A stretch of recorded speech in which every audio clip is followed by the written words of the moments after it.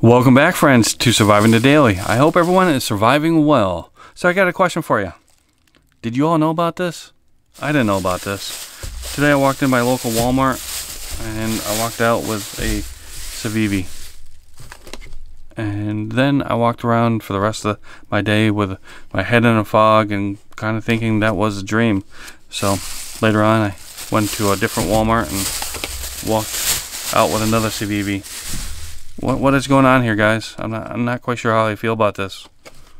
I mean, for a while now, I've been complaining privately that you can't walk into a big box store and buy a decent brand of flashlight. You can't buy a Streamlight. You can't buy an Olight. You can't buy a Woobin.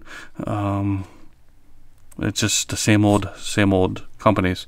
But now you can walk into a big box store and buy a pretty decent pocket knife. I mean, are we no longer the cool kids, guys? I mean, this was kind of our gateway drug into EDC, wasn't it?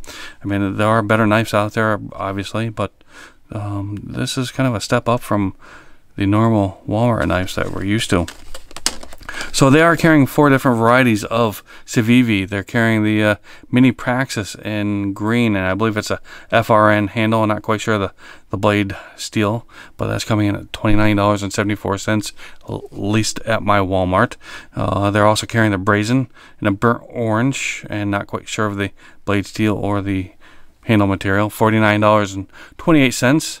The Elementum here in a black G10 handle and D2 blade steel, ceramic ball bearings, obviously, you can see that. And the Cubit here, that's a blue aluminum, and that's going to be a 14C 28N blade steel. And pretty cool that you can walk into a Walmart and pick up a decent pocket knife finally. But make sure you check those out. And while you're there, check out the the clearance section, or the clearance on the knives, because they are making room for these here. And I was able to pick up this CRKT squid for $13, and I did notice that they had a Gerber center drive for $58, regularly $98. So they've got some pretty decent deals. And I don't know, is EDC dead now that things are going mainstream? Let me know down in the comments what you think. Kind of scary.